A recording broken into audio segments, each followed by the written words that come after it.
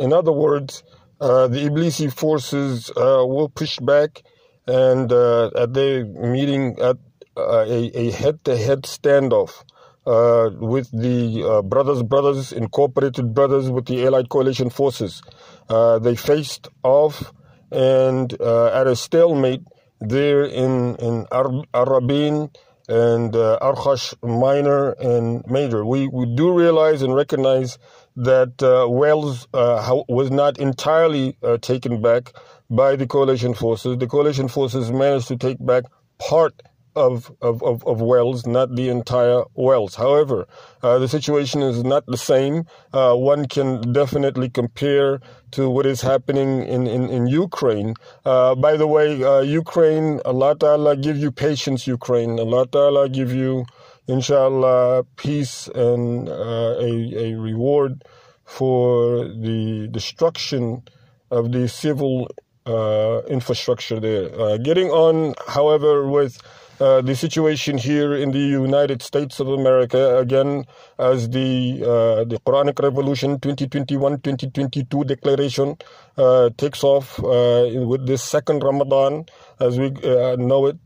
This is the second Ramadan since the Quranic Revolution began to actually weigh in, and the numerous charges, the numerous questions which were yet to be addressed by the bodies of leaders in the capital of the Iblisi forces. Now, we also are going to give a very clear indication as to the Imamul Kazibin. The Brothers Incorporated brothers did pass also to that effect. What the Brothers Incorporated is saying is that no more calling anyone Imam Kadhib or Imam Dal or Imam Fasiq or Imam Fasid.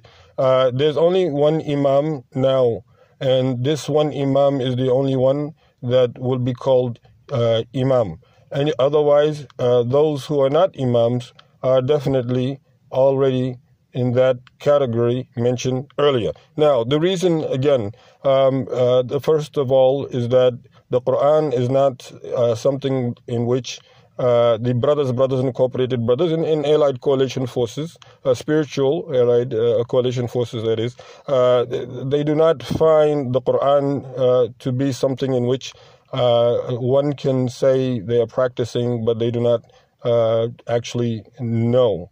And because of the fact that they do not know, then they cannot possibly be practicing what it is that they do not know.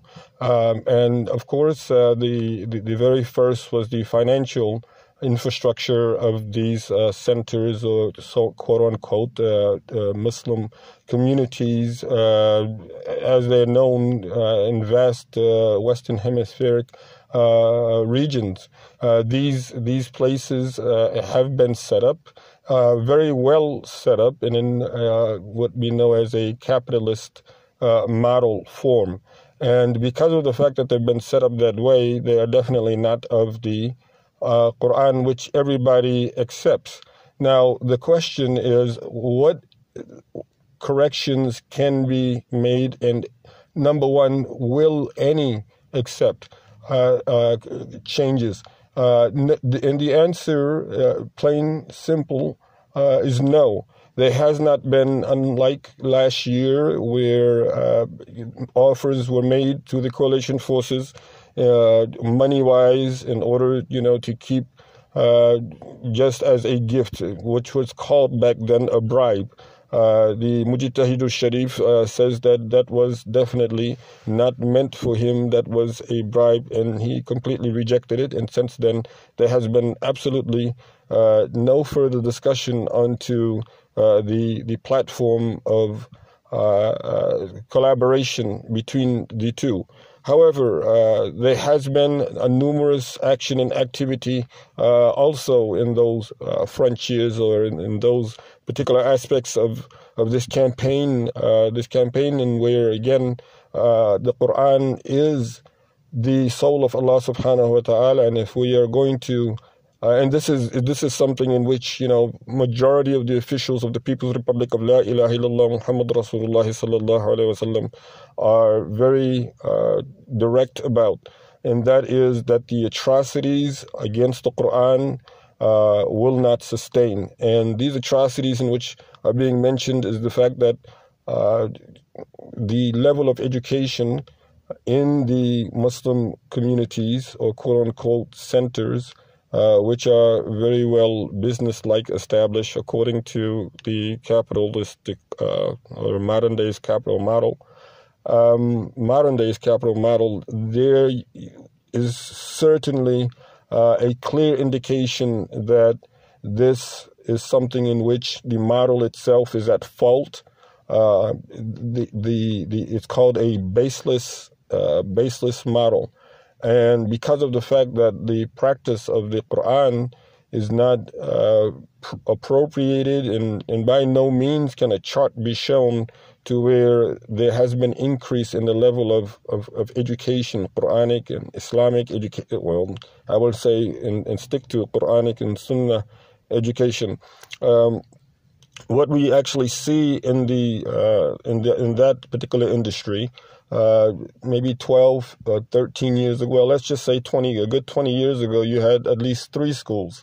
Now we're down to 1 school with a whole lot less, because people do not want to send their children to the Islamic school. This Islamic school is now 1 school. They do not want to send their children there because it's too expensive. And on top of that, the amount of Quran that is being taught there is also very, very, very hard to swallow in terms of what the progress is in that particular perspective. But not only that, the parents and children alike, the level of education which majority, and this is from indigenous all the way through the non and immigrant American or second generation American Muslims, is that you actually have in both cases, so the indigenous as well as the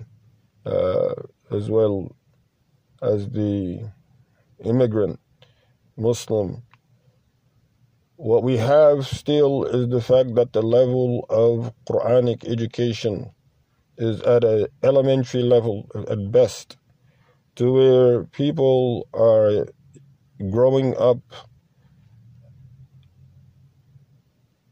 not according or unbecoming of what it is in which the message which